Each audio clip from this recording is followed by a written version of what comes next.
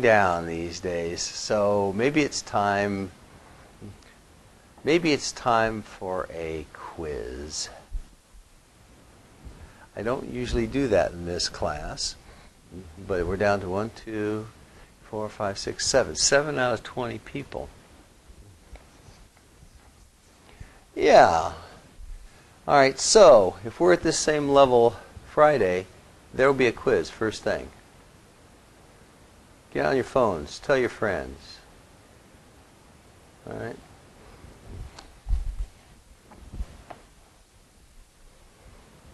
In fact, if we're below 50%, there will be a quiz.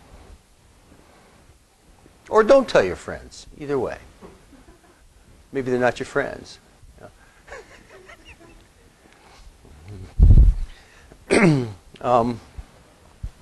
Any questions about Lab 4? The Altera monitor system should be installed on the machines now. It was installed over the weekend. It should find, the Altera monitor depends upon having Quartus installed and having the NIOS IDE installed to find all the libraries it needs. It finds the libraries by looking for a Windows environment variable called Quartus _ root dir, all uppercase. And this should also have been set up. We tested it on a couple of machines and it worked. However, if it doesn't work, let me know. And you can fix this by just putting in the Quartus root directory. If you Google this up, you'll find out what the value should be. I might have even put it in the lab also, the lab write-up. I suggest you use the Altera monitor and not use the NIOS IDE. Has anybody tried either one of them yet? Okay.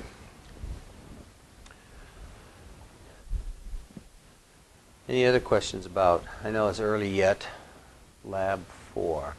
Questions about final project?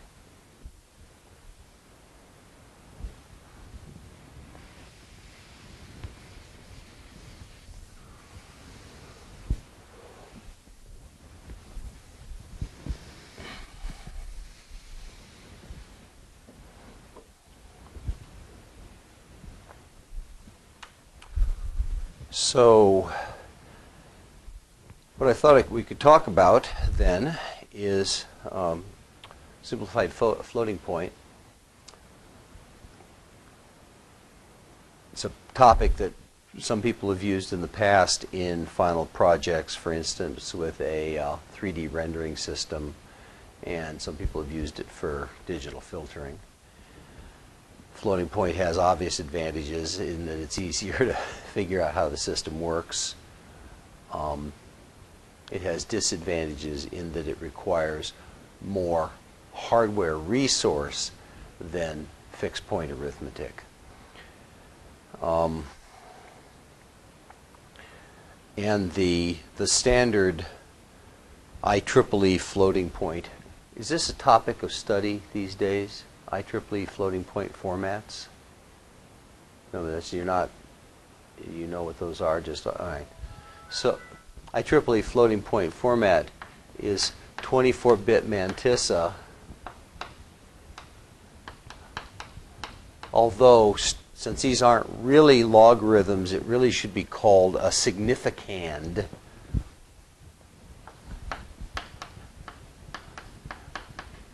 Except nobody uses that phrase.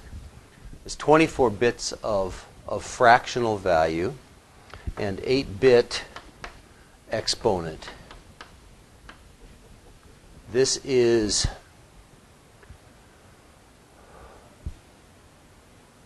offset binary. So a value of, in IEEE, a value of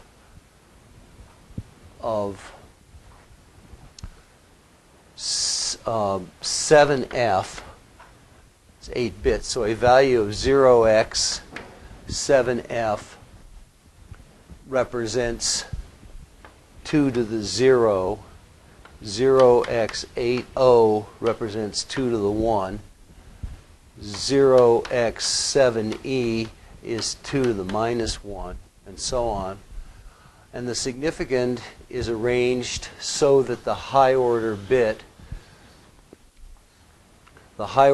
is always 1, representing a fraction greater than or equal to 0.5. So the binary point is put here.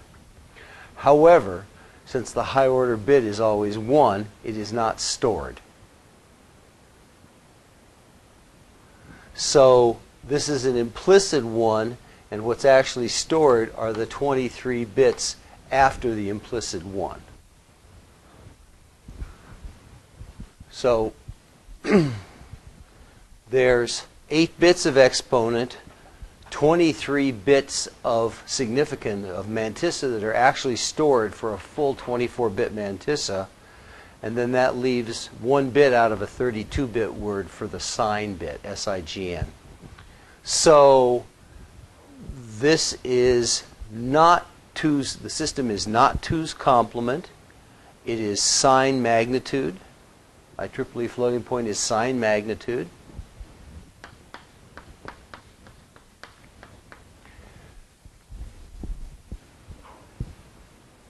With a bunch of extensions. For instance, there is a bit pattern, and I don't remember what it is. There's a bit pattern that signifies that the actual value is plus infinity. Not just a big number, but infinite. There is a bit pattern, a reserved bit pattern for negative infinity. There is a reserved bit pattern for, we don't know what this is, but it's not a number. So there's a NaN indication. And for very small numbers, you're allowed to not have the high order bit be a 1. And the 1 then appears someplace at a less significant position, and a number where the high bit is not 1 is called a denorm, or a denormalized number. And those all have to, plus infinity, minus infinity, NaN, and denorm all have to be handled in a very specific IEEE specified fashion. The result is that you have a, by the way, this is only single precision. There's also a double precision version which has a 56-bit mantissa.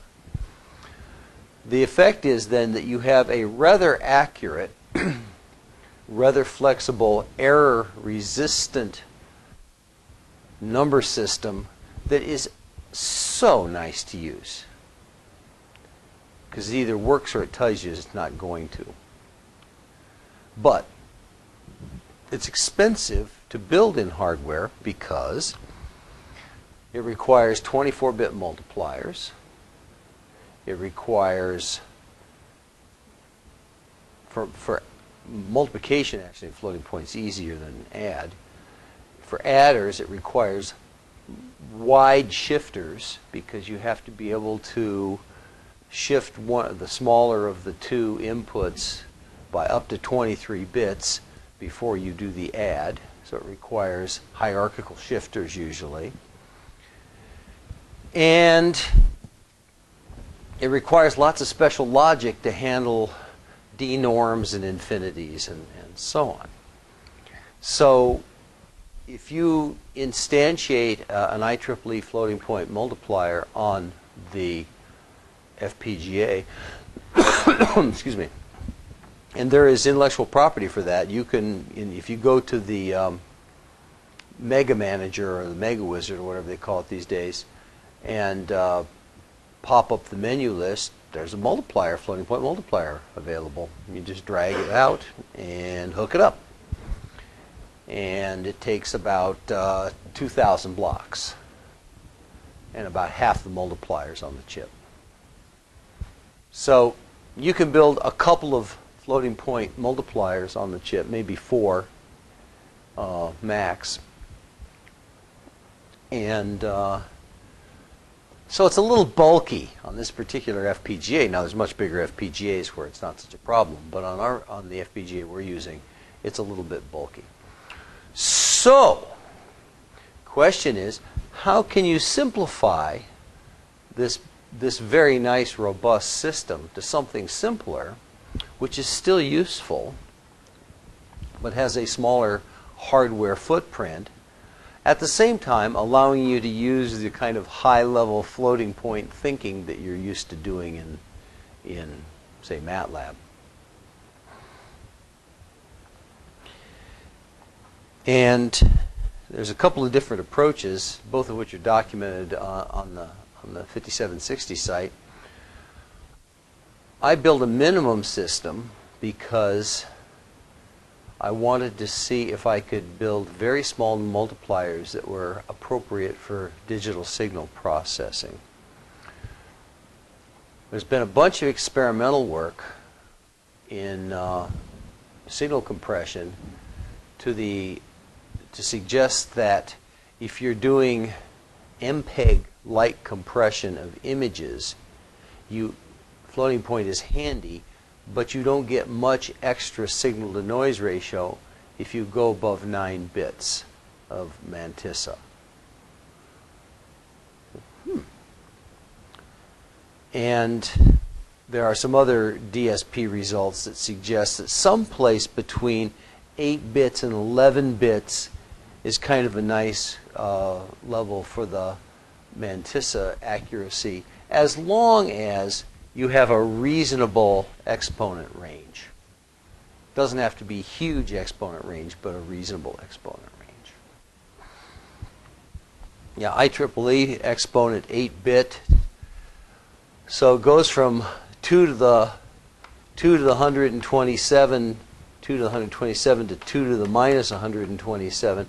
Divide that by 3, you get about, it's about 38 or 39 or something. So you get about 10 to the 38th dynamic range in IEEE. That's a lot. That's probably more than you need for most digital filtering. So I implemented an 8-bit version, 9-bit version actually, because the multipliers are 9 bits, and because 9 bits is about the minimum that you can use for DSP. Skylar Schneider last year implemented 18-bit floating point for Lab 4 because he wanted to do the Mandelbrot set in floating point.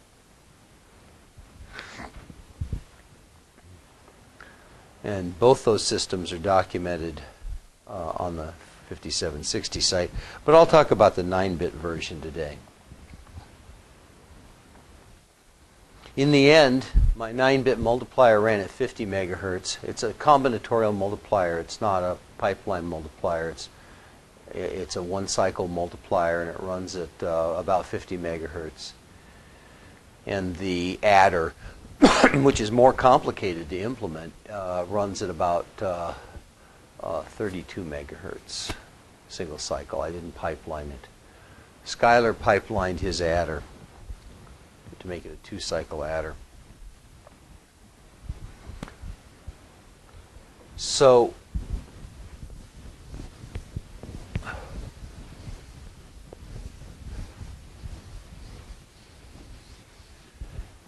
the scheme I used was designed so that an 18-bit word was a good fit for the floating point format,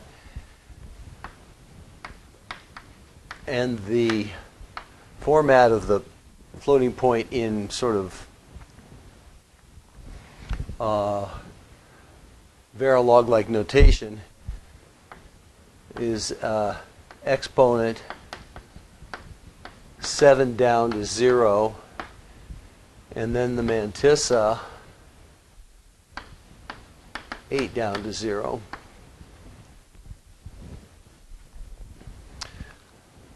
I want to make this really simple and really fast.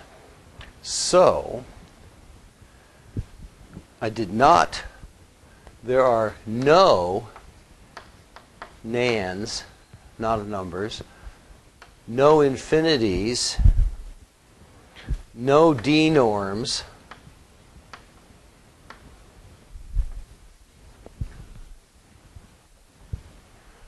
which means that the high order bit of the mantissa, the high order bit is always 1.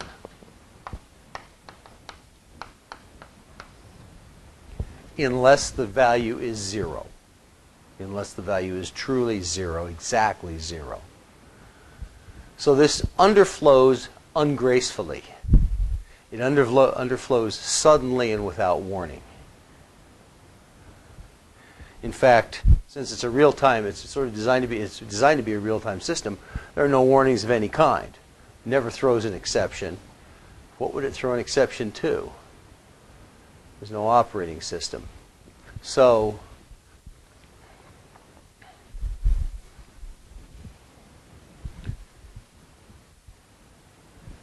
you have to be careful not to overflow or underflow the multiplier.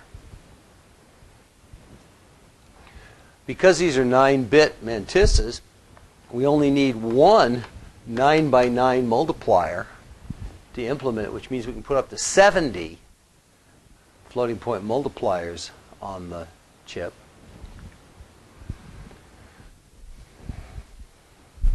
And the multiplier, so the multiplier took one 9 by 9 multiplier and only 60 logic blocks, logic elements. And the adder takes 200 logic elements. So you can put a lot of floating point logic on the chip if you're willing to restrict yourself to 9 bits.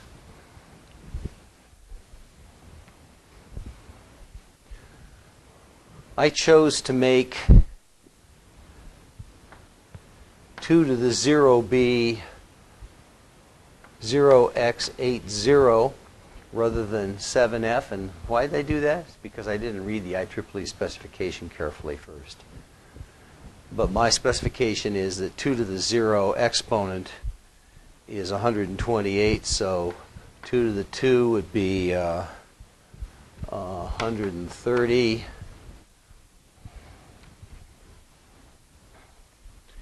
And the 9-bit fraction, the mantissa, has to be in the range of 0 to 1 minus 2 to the minus 9.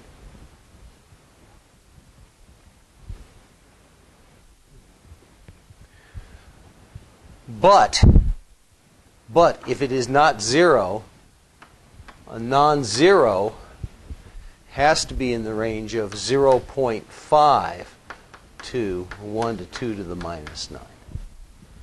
So the only range that's allowable for a non-zero value is 0.5 to 1 minus 2 to the minus 9.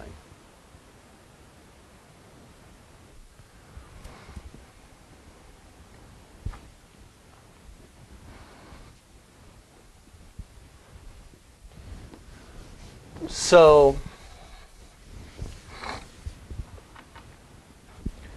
how do we encode this? So 0.5, then the sign bit is 0, 0 hex H80 is the exponent.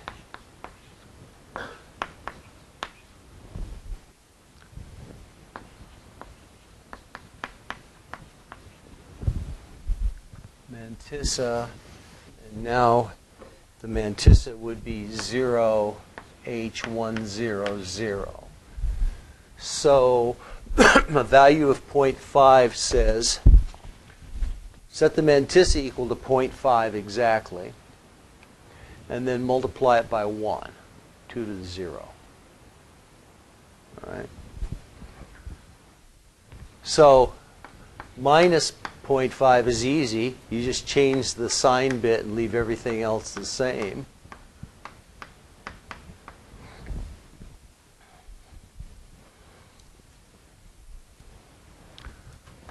Two point oh is going to be 4 times as big as a half, so that better be an 82 hex 0H100.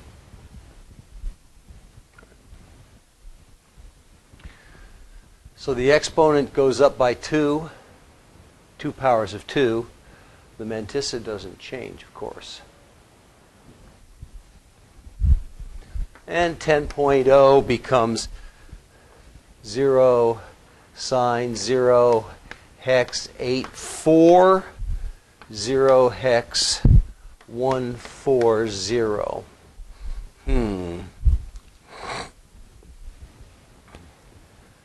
So this must be, if this is 2 to the 0, this must be 2 to the 4, so that must be 16.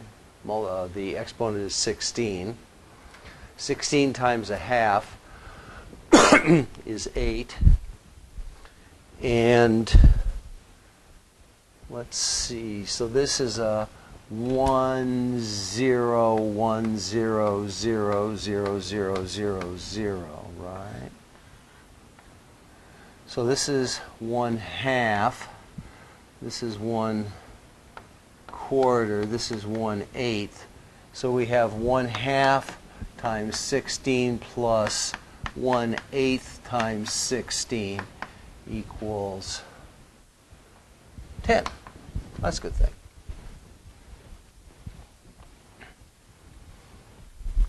And going the other direction, 0.1 would be sine 0, 0 hex 7D, and 0 hex 199 approximately.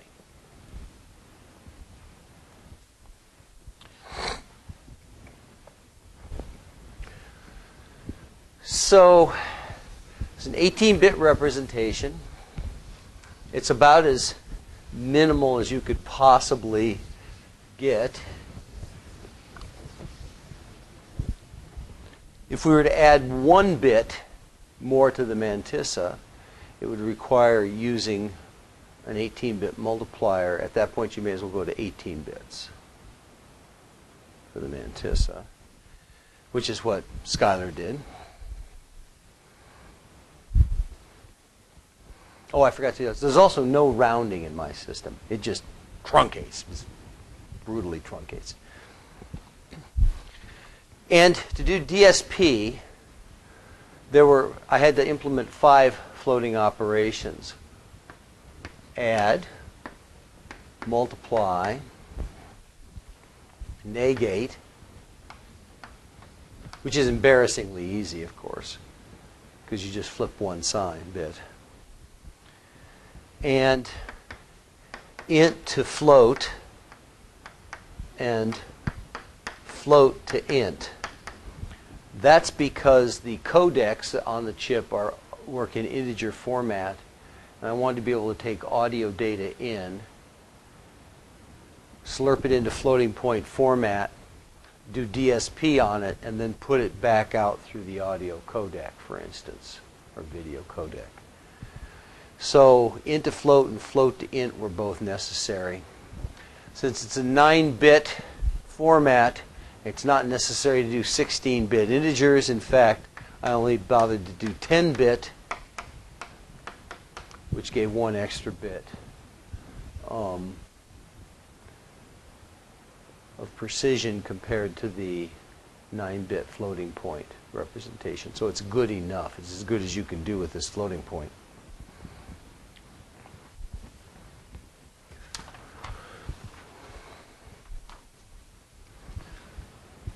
However, the one limitation on this is that if you implement this set of of operations with 9-bit floating point, you have to be very careful about how you design your filters. You have to use a form which is tolerant of low precision. And so the examples that I produced had to be carefully balanced, in fact using what's called a second order section, which I'll talk about more. Any questions on this? So the multiply algorithm is very easy. Although it turns out that when you start to implement something like this, you realize you don't actually understand it until you write the code, because there's lots of ugly little details that come in. But if either input is 0, if the high order bit of the mantissa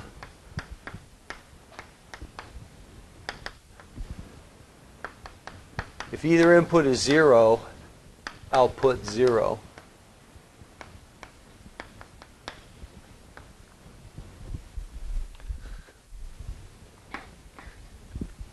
If that's not true, then the output is exp1 plus exp2, exponents add when you multiply, minus 128, or perhaps 129. And I'll tell you why that is in a moment. Why? Because remember that we're using 128 offset. We're using hex 80 offset numbers.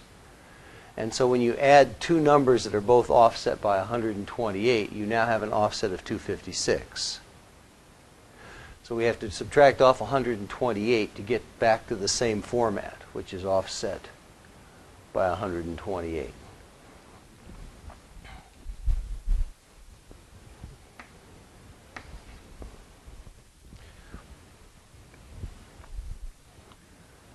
So the next step then is to do the raw multiply of mantissa 1 times mantissa 2, and the range. Remember that the range of the mantissa is 0.5 to 1 minus 2 to the minus 9. So the minimum product is 0.25, has got to be less than or equal to the product, which has got to be less than or equal to 1, minus a little bit.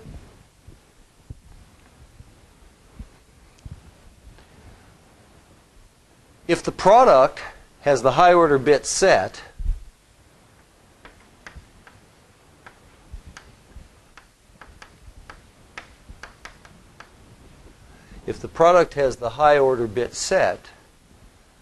then the product must have been greater than 0.5, greater than or equal to 0.5. And the output, if product high bit is set, then you take the high 9 bits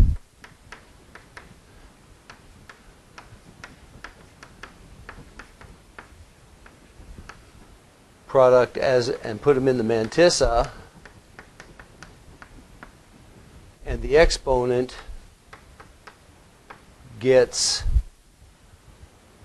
exp1 plus exp2 minus 128.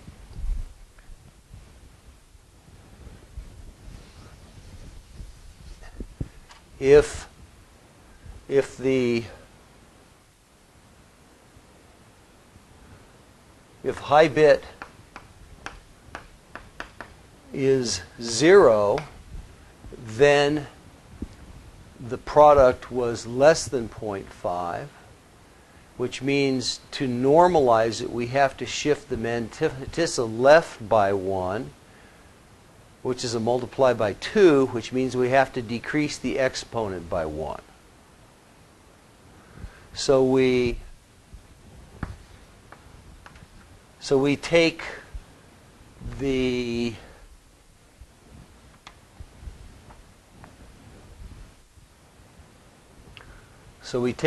top 9 bits of product shifted by 1, and we set exponent to exponent 1 plus exponent 2 minus 128 minus 1. So 129. So we do a multiply by 2 and we do a divide by 2. So it's the same number. And the output is normalized.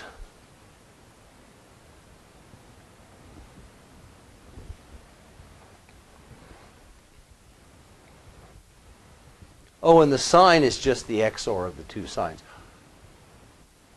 So is something missing here?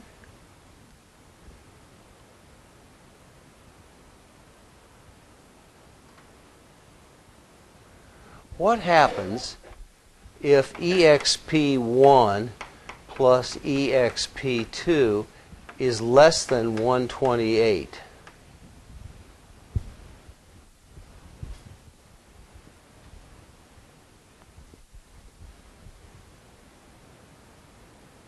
Uh-oh. It's an underflow, right?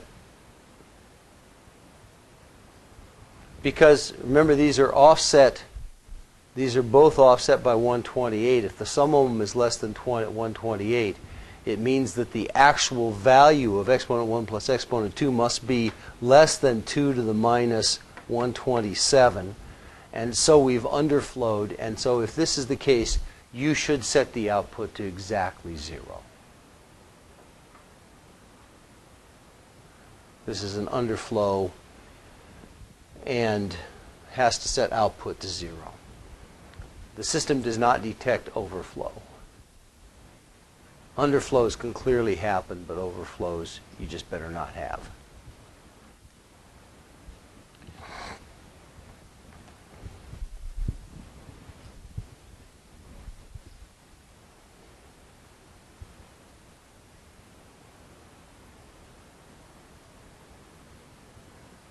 And you can see this is pretty fast to implement because really it's a integer product which either takes one shift or no shifts, and you have to do a couple of simple comparisons to find out if there's been an underflow or an overflow. So it's really a very simple system to do. Add is much uglier.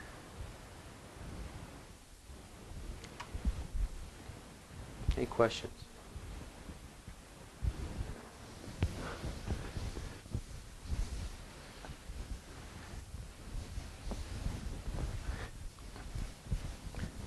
The reason that add is uglier is that you have to, before you can add two numbers, their exponents have to be equal. Before you can add two mantisses, their exponents have to be equal.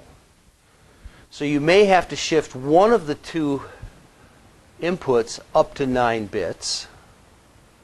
If you shift it more than 9 bits, you don't bother to do the add. You just output the bigger of the two numbers. Because the smaller one is insignificant. So you have to do an initial shift of an input of up to 9 bits. And then the output can be anywhere from 0 to 2. If it's greater than 1, it's easy to fix. You just shift 1 to the right. If it's less than 0.5, it can be as small as 0. You have to do at least 9 shifts to find out if you can normalize it. If you can't normalize it, it's underflowed. If you can normalize it, then you have to fix the exponent to match the number of shifts you had to do to normalize it. So it's really harder.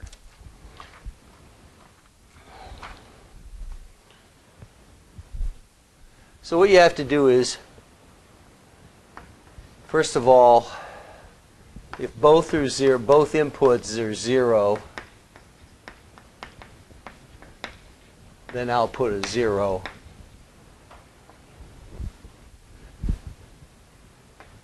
That's easy. 2, determine which is bigger.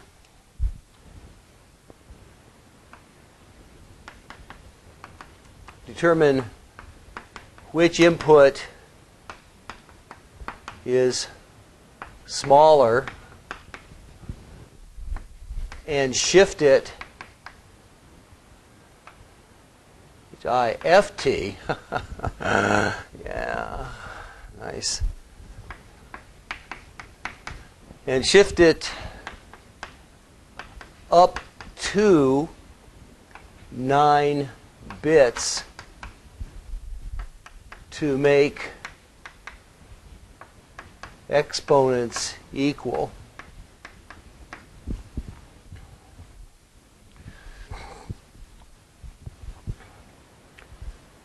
If it's greater than 9 bits, just output the larger input.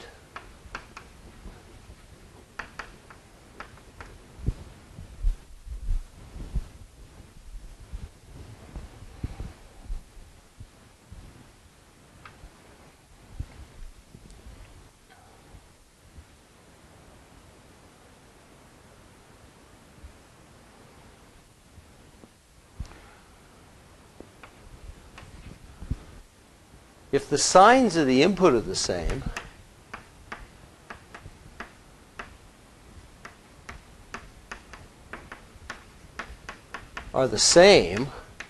don't care whether they're both positive or both negative.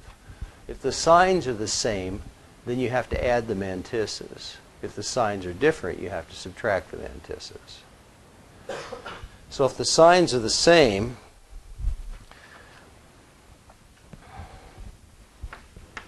add the bigger and shifted smaller, and the output has to be between 0.5 and some and 2.0.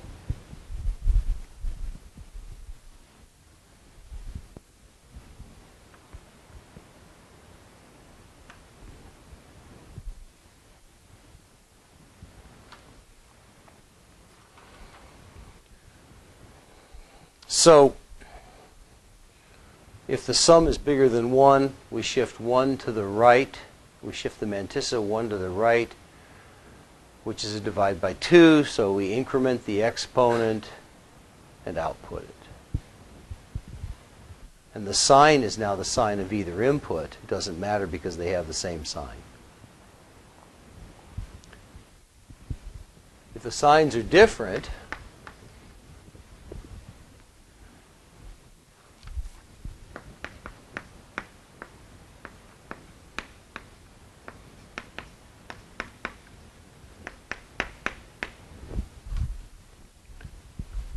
you have to subtract bigger minus smaller.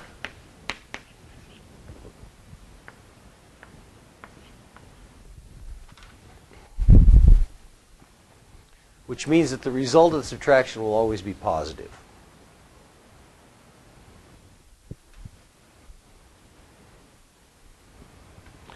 And the result will be 0 less than difference less than 0.5.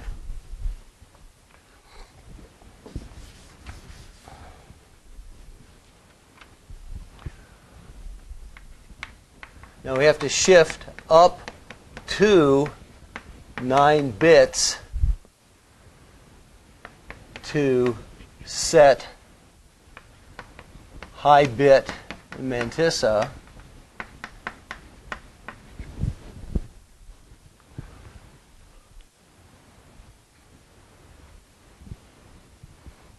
And the sign is the sign of the bigger.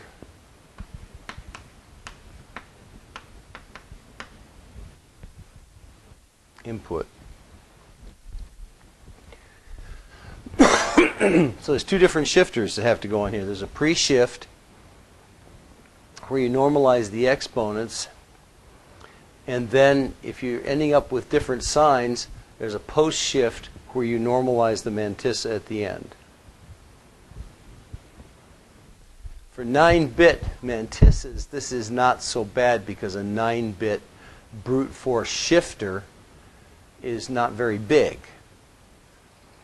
If you start going to 24-bit mantissa, now you need a really big shifter, which means it's going to be slow, or you get a little smarter and you don't shift by ones, but you have a two-stage shifter in which the first stage is a shift by 4, by a multiple of 4, and the second stage is a shift by 0 to 3, by ones.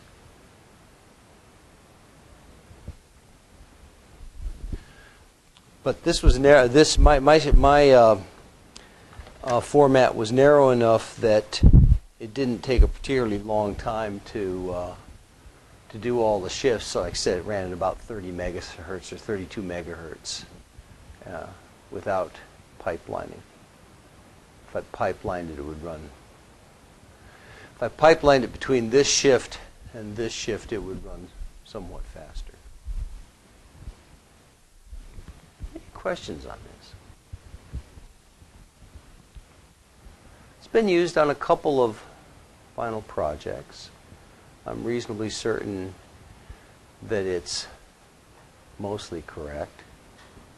At least I couldn't see any artifacts attributable to gross bungles. I could see some artifacts due to round-off problems or truncation problems using this short format. But seems to be pretty stable. How many people can use floating point for Lab 4?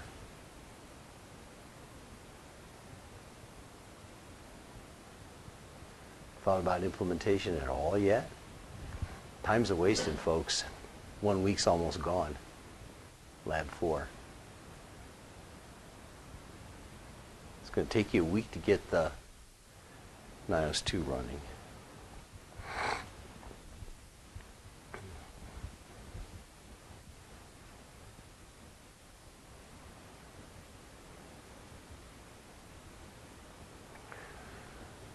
So let's see, how many actual real operations do you have to do for Lab 4?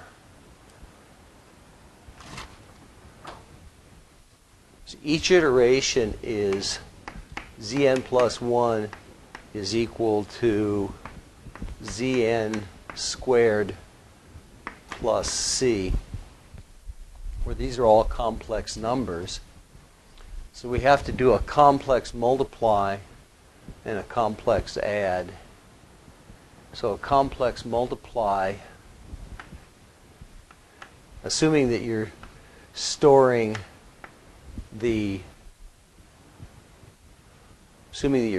complex numbers as a plus bi and not in magnitude phase angle, then the multiply here, this is going to be what?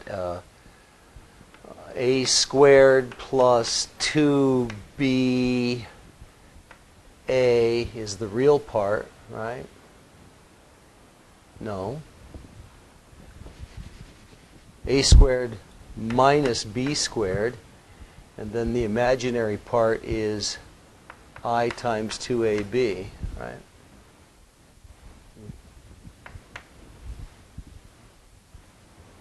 So a multiply, a shift, a multiply, and 2 adds. So it's 3 multiplies and 2 adds, plus another add. I'm sorry, 1 add. So it's 3 multiplies and 2 adds. So you could do that. You could do that in floating point without having too much floating point arithmetic. But remember, to get good speed out of this, you're going to have to build a bunch of iterators. Last year, the best performer had 13 iterators. So they could fit 13 iteration units on the FPGA. Each one of which was taking a different C and doing this calculation over and over again. So there's going to be some trade-off between having a really fast iterator and having a lot of them, which probably means having a trade-off between bits, number of bits in fixed point or floating point, and number of iterators. But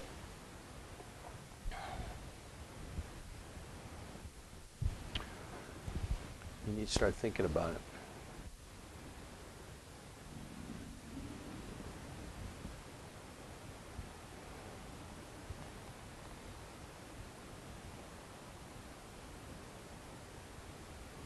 Any questions?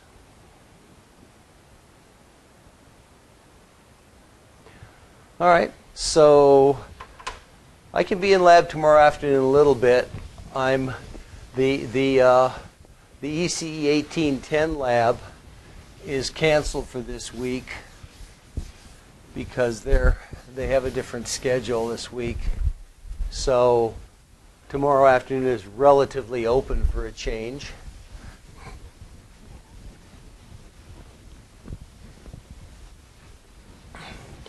But I think, as I said before break, a reasonable first deadline would be to have a NIOS 2 program executing serial by Friday. I think that's where you should be by this Friday. Then after that, you can worry about the parallel iterators.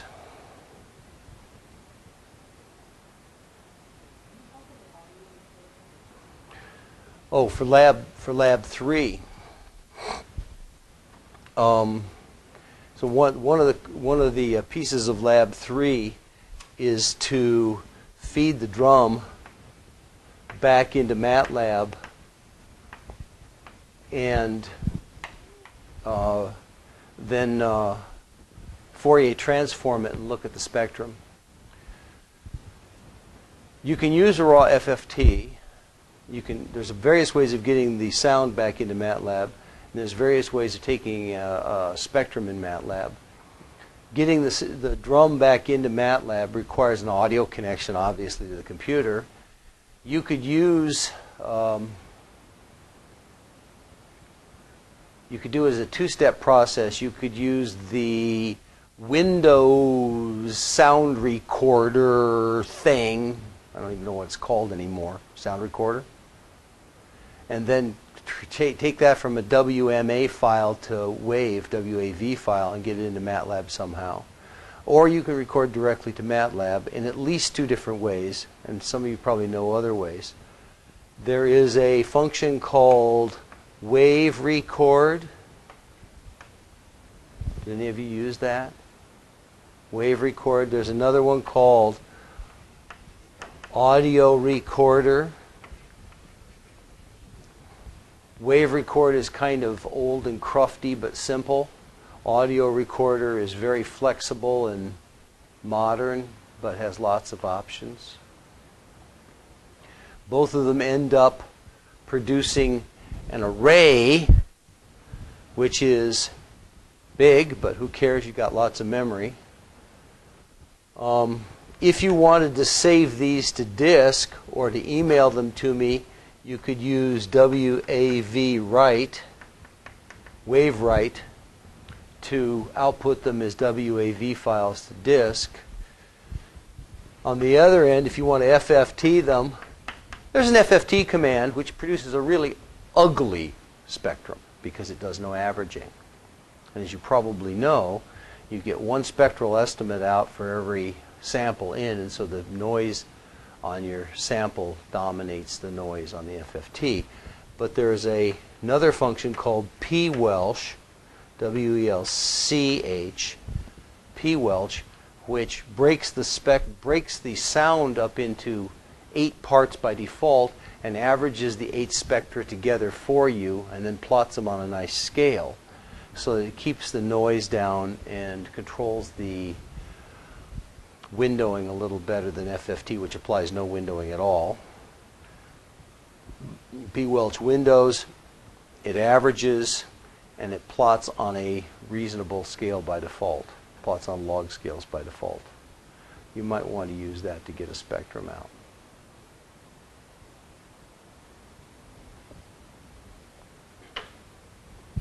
Don't wait to Friday to do that. It's due at the beginning of Lab Friday. Okay?